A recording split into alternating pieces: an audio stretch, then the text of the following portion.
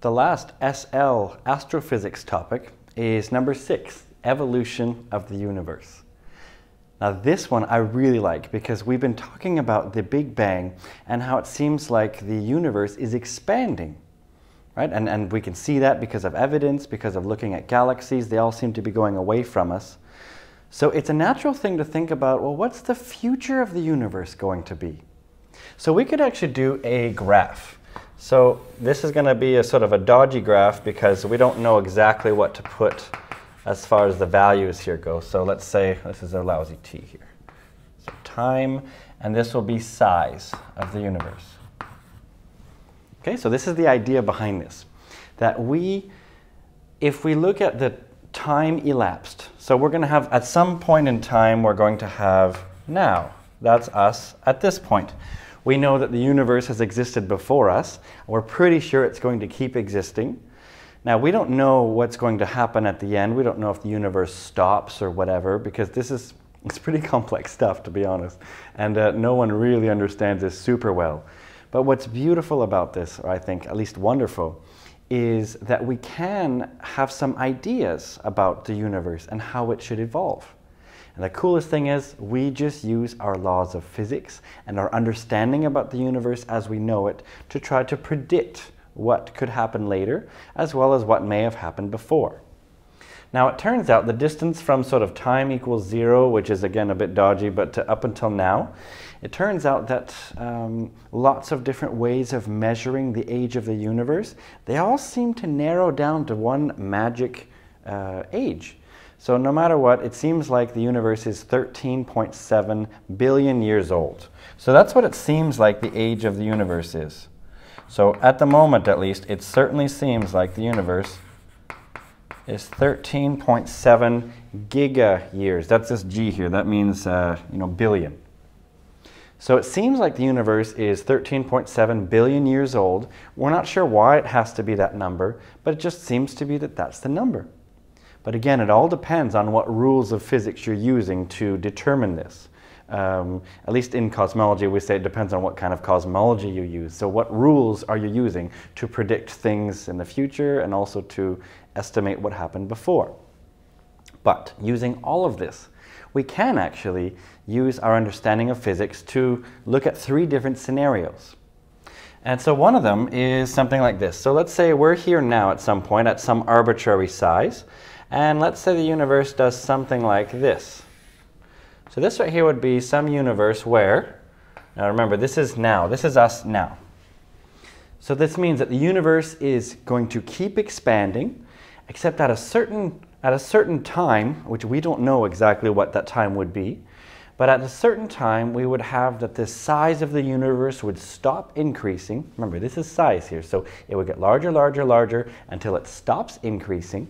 And then at that point, it would come back down in on itself. So then it would collapse on itself.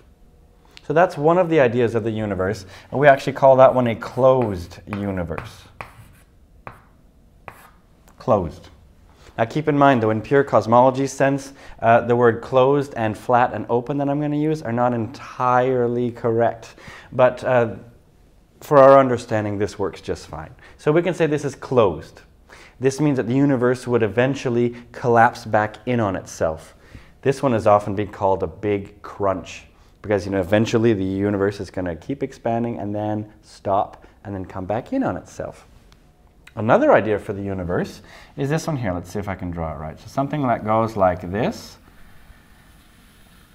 And then it's asymptotic to some certain value. We don't know exactly what that value would be, but it would be something that would approach that value, but never quite reach it. We call that universe flat. We say it's a flat universe. So that means that eventually the universe will stop expanding and then stay still. It'll just stop expanding. That'll be it. And the last of these main 3 ideas, see if I can draw this one here. So this would be something like this right here. So this is a universe that would keep expanding. And notice I tried to make all 3 graphs pass through this point, which is us now. That's the key thing, right? Because whatever size the universe is now, we don't even know the exact values for this size here. It's hard to even know that. But it actually doesn't matter. The exact time and the exact size are not the important thing here.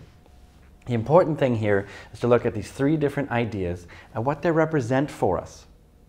Now, what I want to explain first of all is the shape of these three ideas. Do you notice all three of them? They curve downwards. If you want to use calculus terms, we could say these are concave down. What that would mean is if we're looking at calculus and we're looking at the size of the universe versus time, and if we could write some function for the size of the universe over time, then the second derivative would be negative. Just to put a calculus spin on this.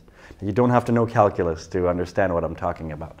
Just notice that all three of these, they open downwards. Right? I mean, a graph can also open upwards, but none of these three do. And the reason is that we understand something about mass, and that is that all things with mass, so my hand here, or some object here, some other object here, if they both have mass, then they will attract each other. You see that, and that's due to gravitation. We learned about that with Newton's universal law of gravitation.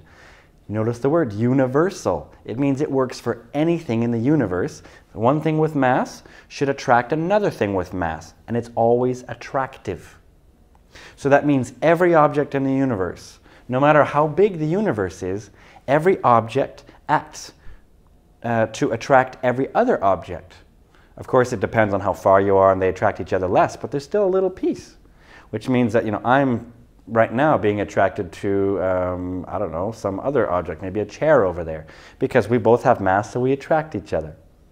Now, maybe gravity is actually winning because there's also Earth that's also attracting me much more than I'm attracting that chair.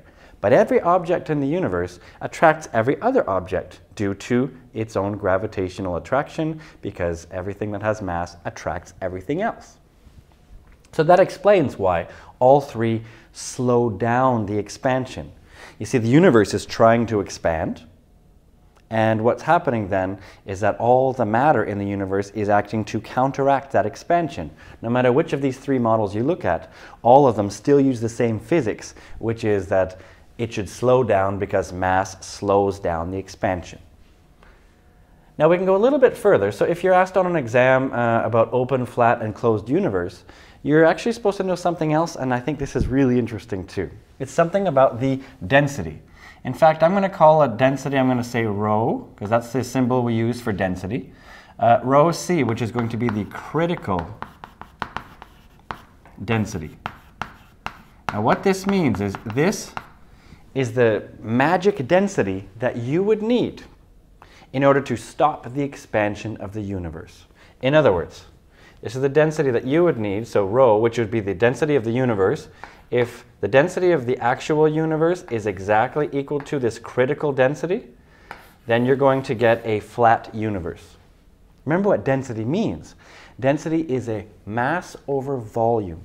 So that tells you then that, well, assuming there's a certain volume of the universe, what's happening then is that if you know the mass divided by the volume of the universe, then you know the density. And if it's equal to this exact mass over volume that you would need in order to stop the universe's expansion, then you will, by definition, stop the universe's expansion. Duh. But what if you have just a little bit less? In fact, it turns out if you had just one less atom, just one less, then you wouldn't have enough to stop the expansion. So if you had just a little bit less, so here would be where rho is less than rho c. So if your density is a little bit less, and it could be just a little bit less or a lot less, the result would be the same. As long as your density is less than this magic density, that means you don't have enough mass to stop the expansion. You'd have enough to slow it down. Notice it's always curving down, but it would keep rising forever though still. It wouldn't turn back in on itself. So this is something that would just keep going up and always be curving down, but it would always keep rising. It would keep getting bigger. So this is a ever-expanding universe, this one. Remember, this one here is a universe that sort of stops expanding, and that's that. Whereas, what if you have just a little bit too much mass, or even a lot too much? Then we say that this is something here with an overdensity. So that would be a closed universe. If you have lots of extra mass, or even just a little bit of extra mass, it doesn't matter, because your density then would be higher than the critical density. If that's the case, you have enough mass to not only stop the expansion, but also to make it come back in on itself. So that would be this big crunch. So these are the three different things that you're supposed to know about for an IB exam.